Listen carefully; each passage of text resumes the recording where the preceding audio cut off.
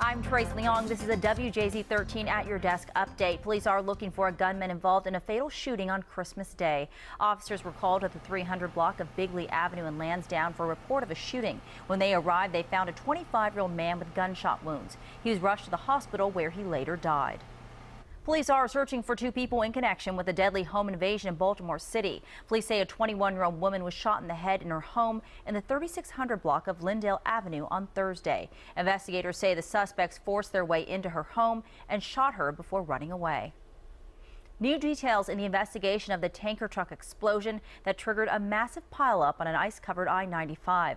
Officials say the driver of that tanker truck had all the required certifications to drive the vehicle.